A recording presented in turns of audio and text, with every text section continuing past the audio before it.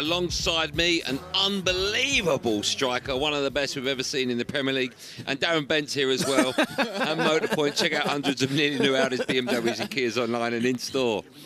That great striker is a great striker. Jermaine Defoe has joined us. Hello, Jermaine Defoe. How you doing, guys? I'm good. I'm very well. How are you? Not too bad, not too bad. Firstly, thank you for coming over and having a chat with us. Very kind of you. No problem. Are you enjoying, before we talk football, are you enjoying your time? It's day 2, the end of day 2. We've had training both days. You enjoying it? Yeah, it's good. You know what? It's nice to obviously come and see some familiar faces, obviously some new faces.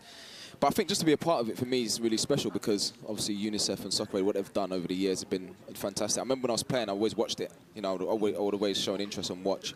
So now to be a part of it and, you know, come away and have a laugh and at the same time, obviously, we try and win because it's been, what, 6 years now. Do you know what I mean? So the pressure's on. But to be a part of it again is really, really nice, yeah. Who's impressed you in training? You know, Eddie met someone the other day, yeah? But it wasn't... Eddie Hearn. Did he? But it weren't like a lucky one. It was like a roll and I thought, hold on a minute. Jermaine, he paid him off.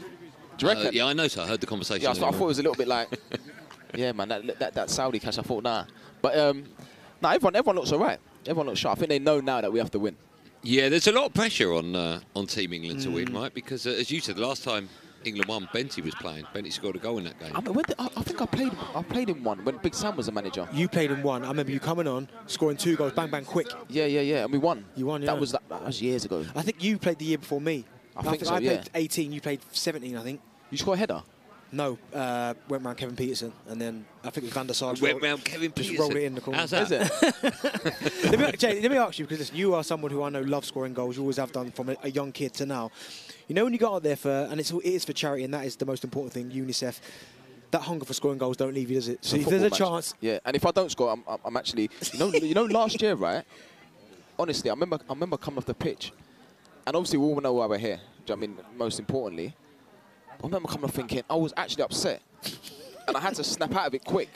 I had to actually look myself in the mirror and say, listen, it's not about you. It's not about just, do you know what I mean? But we never lose that, Benty. No. It's a football match. Even in training, you want to score. Do you know what I mean? Even in the, in the little five-a-side there, you think, well, I just need to score. I just want to hit the net. But I don't think you'd ever lose that. No, but that's why you guys are in the top 0.1%, right, of sports people, because you need that little bit of something extra that not a lot of people have.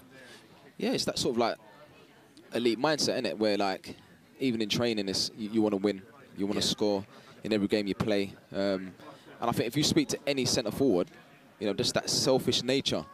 What's the first thing that goes as a striker when you get older? The first thing that goes? Yeah.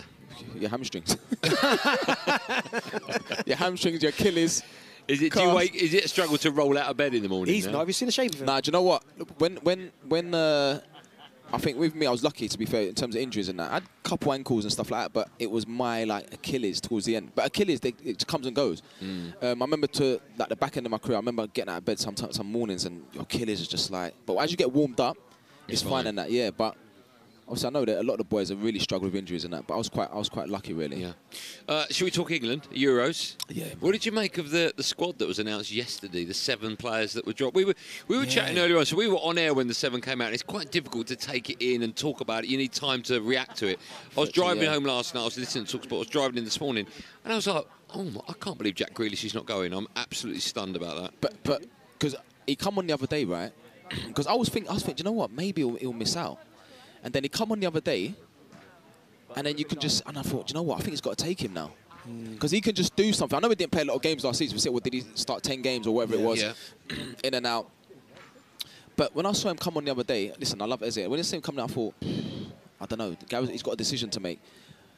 But then, you know, when you look at those forward areas, when was the last time that a manager in England, when was the last time we've had those sort of options? It's unbelievable in the forward areas. But if you are going to take Jack Grealish, you're going to play him on the left, right? And so on the moment at the left, we've got Anthony Gordon. Right? Yeah, Rashford isn't there, and then you've got Foden. I'm guessing. Eze can play there, Eze, yeah. I think he's 1v1 specialist. You see him the other day in the game, where he stands people up, and he's got that change of speed where he can just slow people down, then bang, he's gone. He's got that sharpness. And by the way, I have to say, you know, what a day yesterday it was for Crystal Palace Football Club. I still speak to Mark Bright.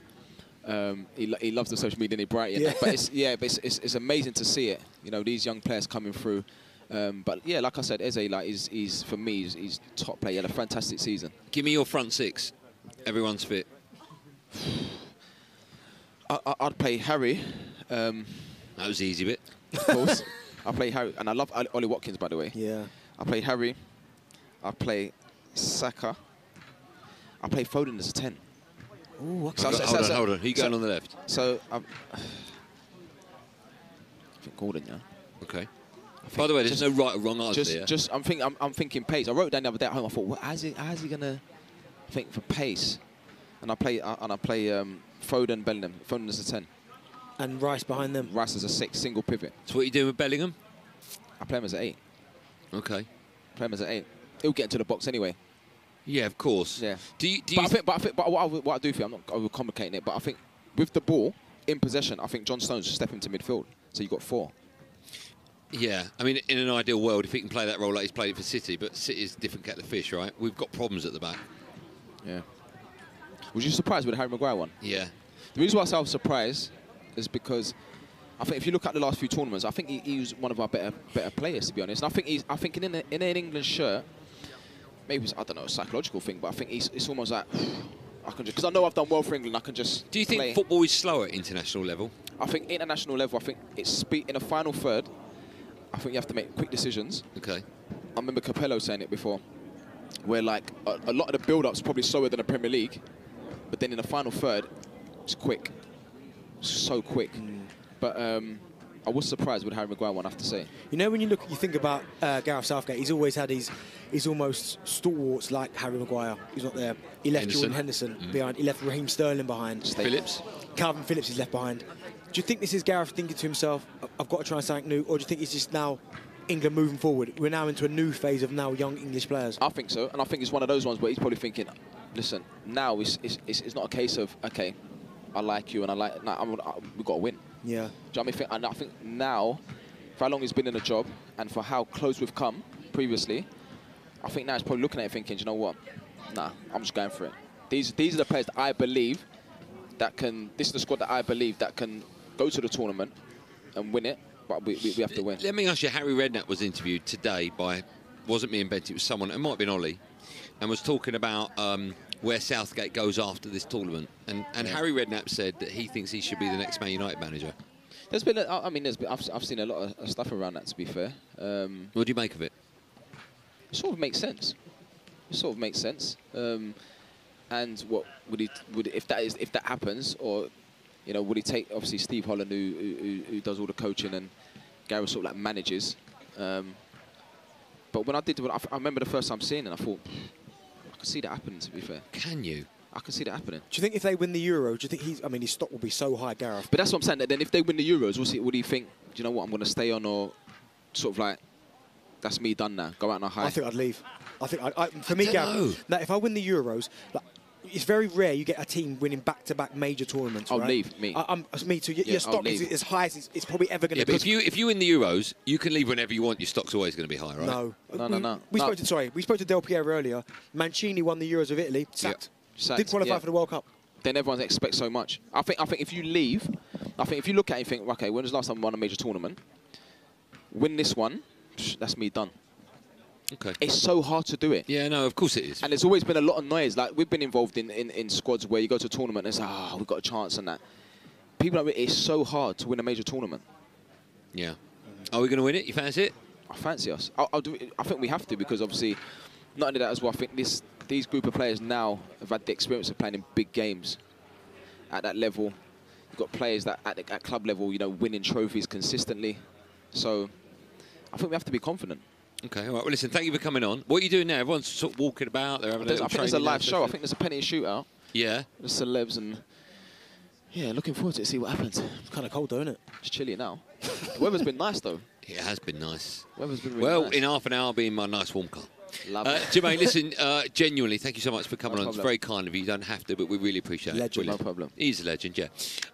talkSPORT Drive with Andy Goldstein. Monday to Friday afternoon from 4 on AM, on DAB, via the talkSPORT app and on your smart speaker. talkSPORT.